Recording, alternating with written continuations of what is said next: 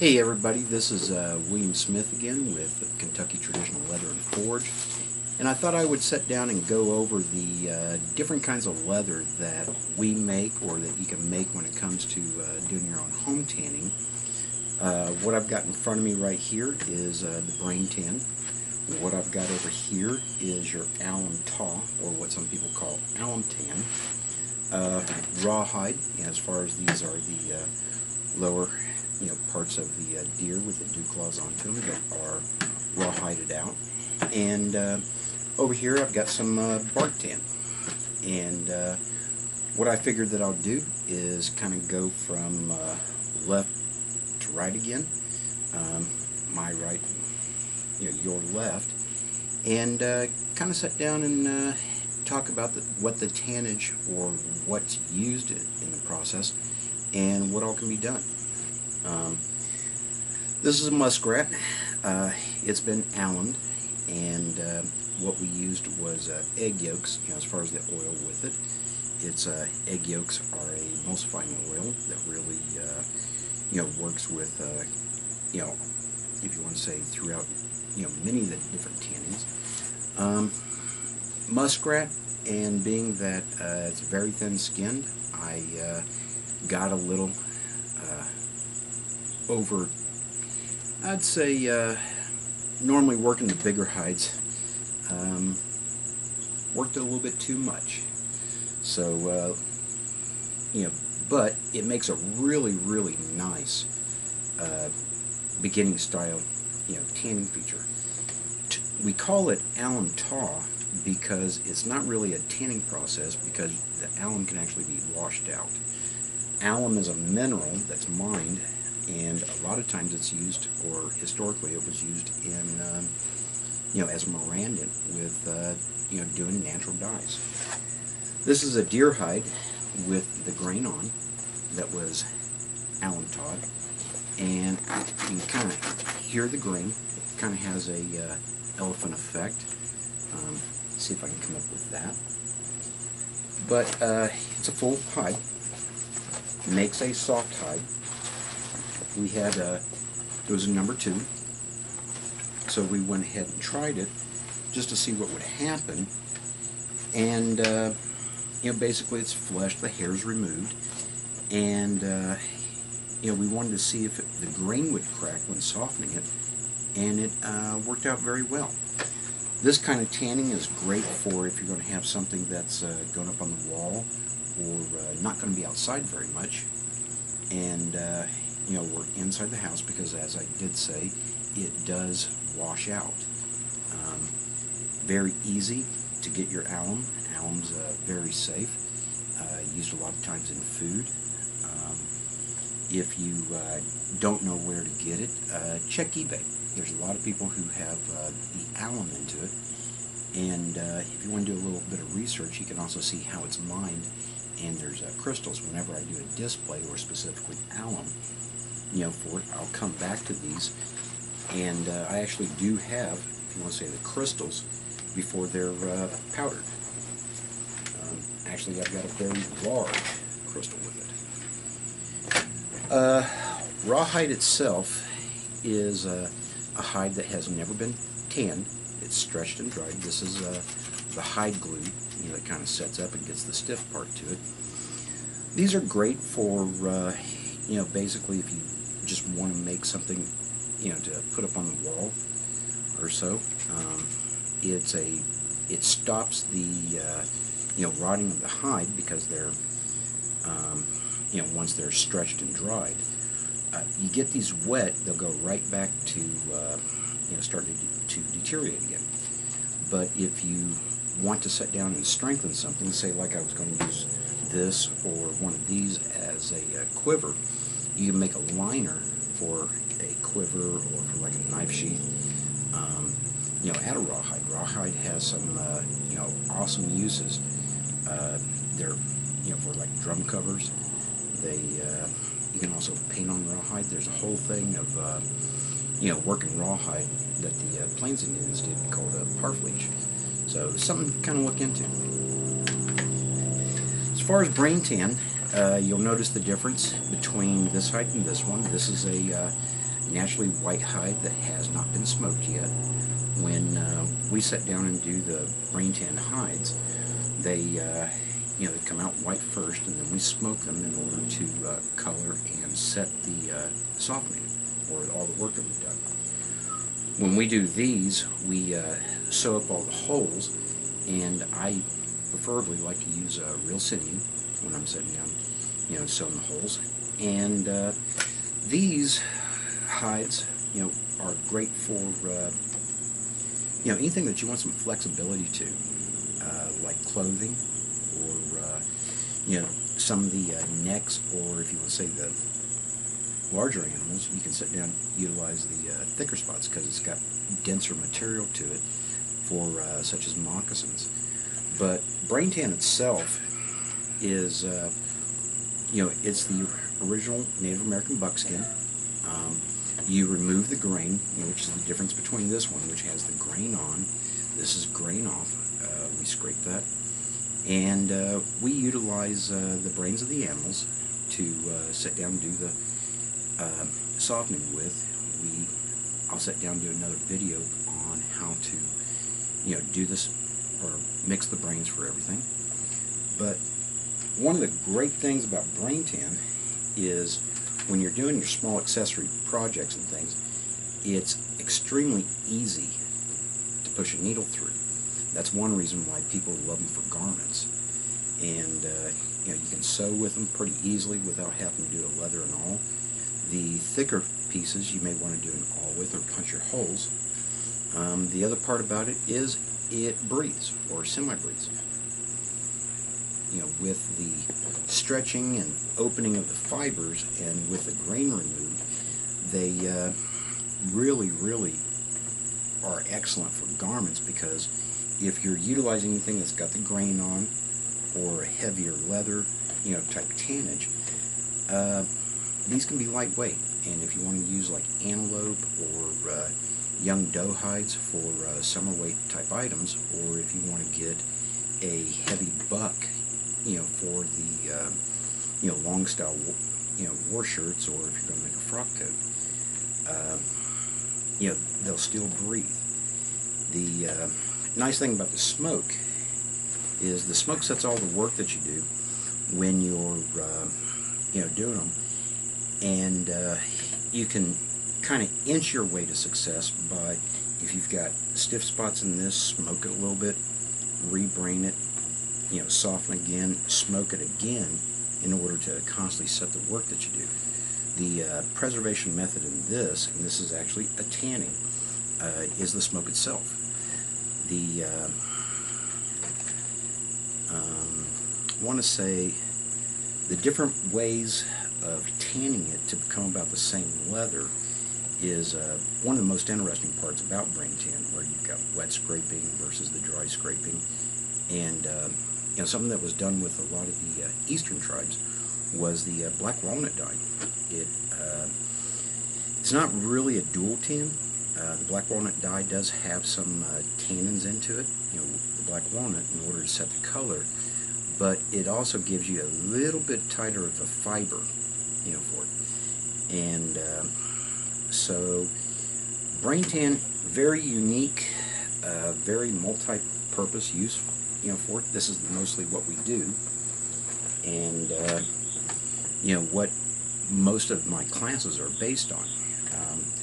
Alum tanning, we don't really go into many of our courses on that. I do have a couple manuals onto it. The brain tanning's been most of my focus over the past couple of decades. And last but not least is the bark tan. The bark tan is a very interesting tanning. These are dark because of the choices of my bark that I use. This is a full deer hide. This is a raccoon hide with the hair gone, for it to make leather. And this is a raccoon with the fur on that has been bark tanned. You'll notice that this one's a little bit lighter, for it. We utilized oil on these in order to make them a little bit darker. And a lot of people don't get into the bark tanning of furs. This one here, I had the ideas of probably making me some winter mittens, out of them, and wanted to sit down and utilize a lot of raccoons that people don't really do much with. The fur market's been pretty down onto them, so everybody's trying to figure out what to do with them. What we found out, or through the Leather Chemistry Association, we found out that every animal, whether it be a deer or it be a raccoon or anything, actually has a unique grain style unto itself. So, basically, you can kind of spot the type of animal that it is, based on the grain pattern, unless it's been corrected or altered or removed. Bark tan itself is the old style. Today, what we have is vegetable tan. A lot of people are familiar with vegetable tan with a grain on. Largest industry that I could think of for it would be the horse industry or like the shoe industry.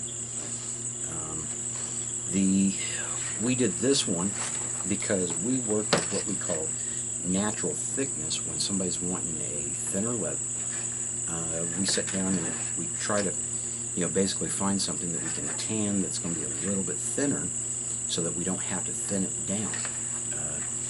That can be done by shaving it or sanding it, to thin it, but the natural thickness of it, you could use this for like your accoutrements, accessories, things like that, or like for making wallets.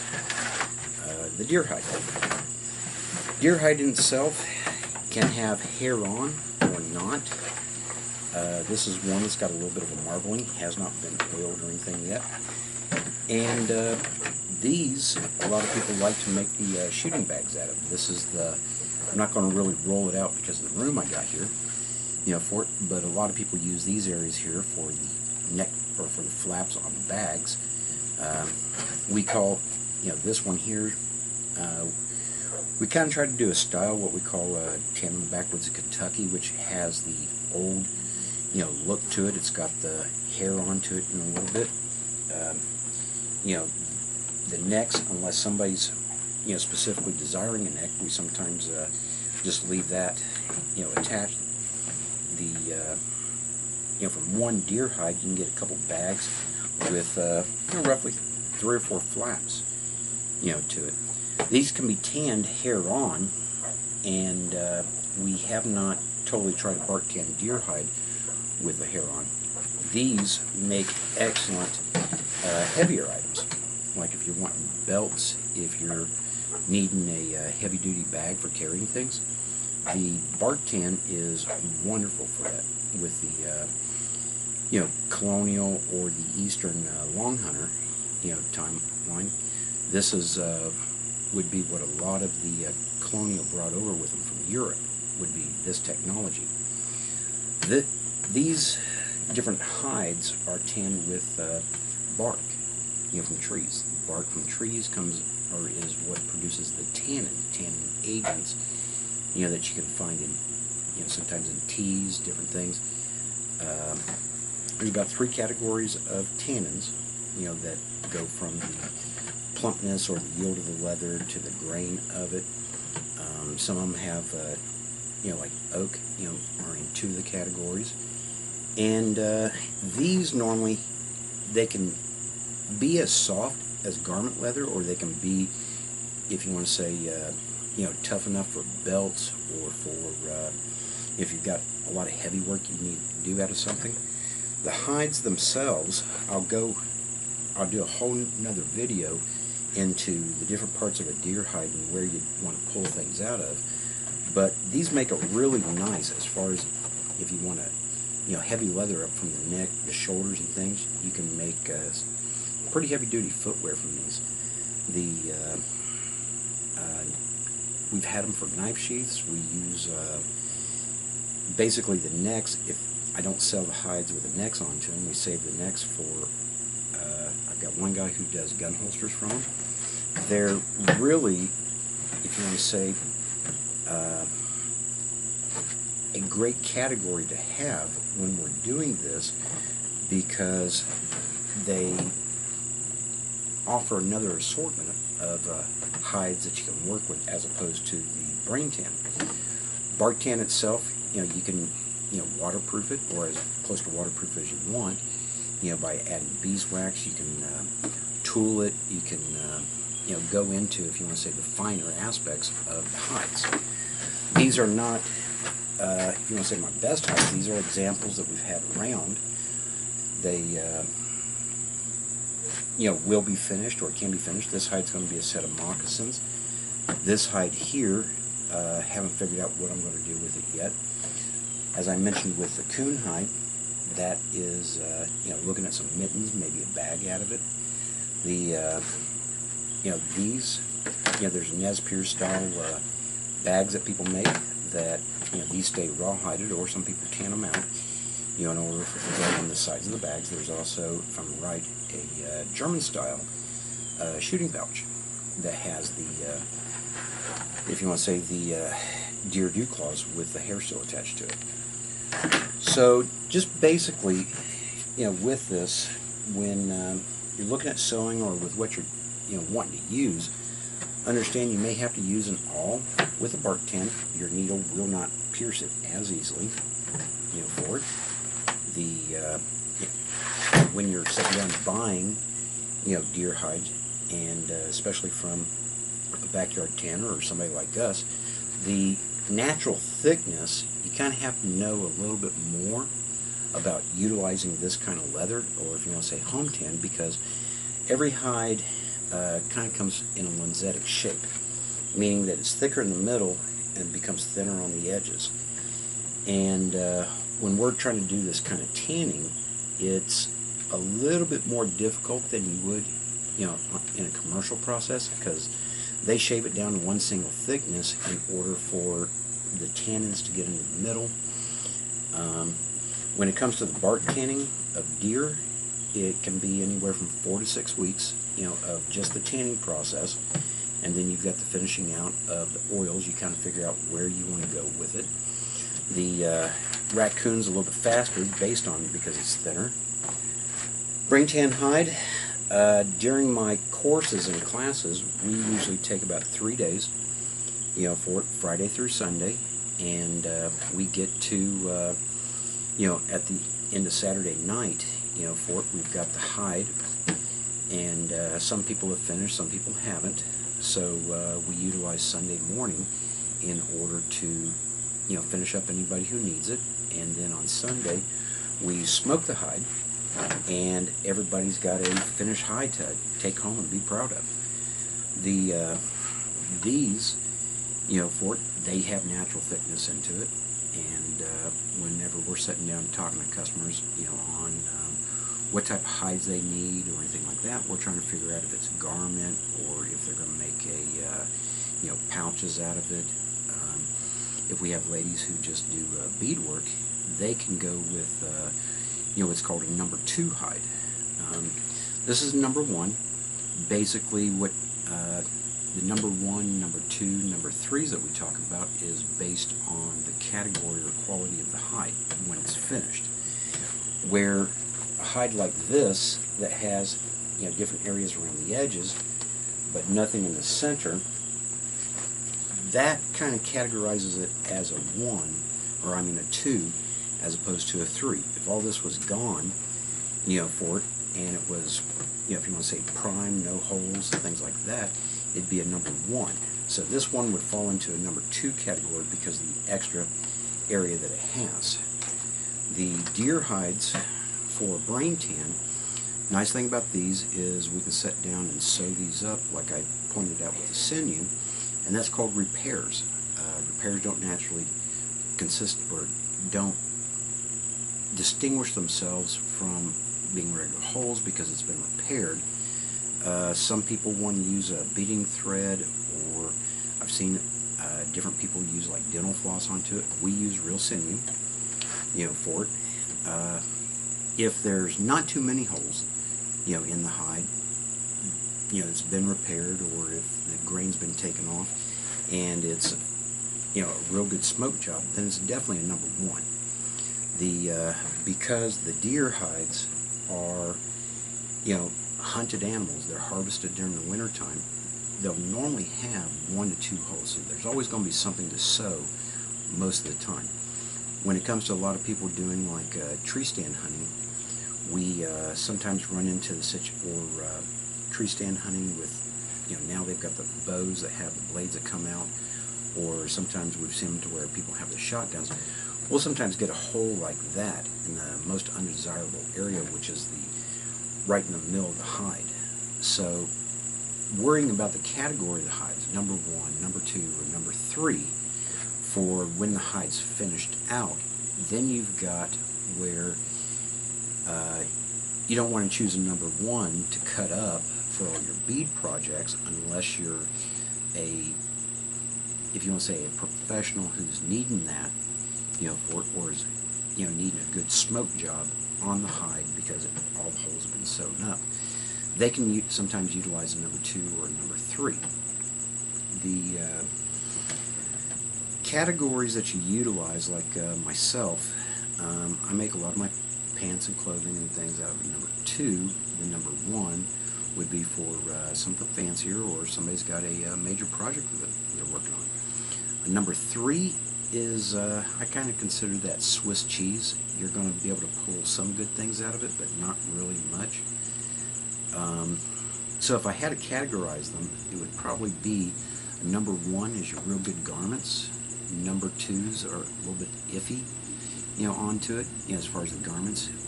Depends on what garment you're making, the hide itself, trying to match them up.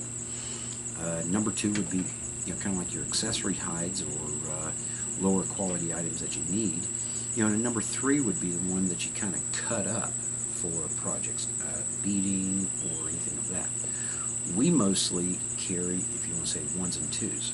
Your number 3s, a lot of people don't want to waste their time on because it takes less effort to work with a number 1 hide as opposed to a number 3 hide.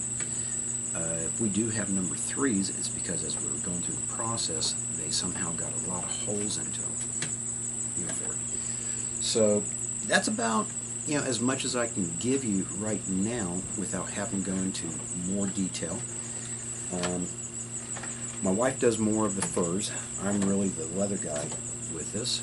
And if you have any questions on the tannages for each one, I'll probably be going more over the brain tan itself. And I'm going to try to break down more and more as we go over the different tannages, the different things that we could use, the different greases and the oils, for it, the emulsifying oils that we would use here, why you would want to have the fur on versus the grain on versus the grain off, for it, and just, try to also help, later on, people who have trouble in their tanning, possibly troubleshoot. And if anybody has any questions over the different kinds or what would be great, we had one this morning that had to do with a cow's knee, to go over the, flintlock rifle. And, it was talked about the smaller one because, one, that was, the only square footage that they needed. This is 1.8 square foot. Definitely plenty of area for it, thin enough. It was suggested by myself as my own personal opinion to sit down and have no hair onto it because that would attract moisture, or if it did get wet it would stay in there.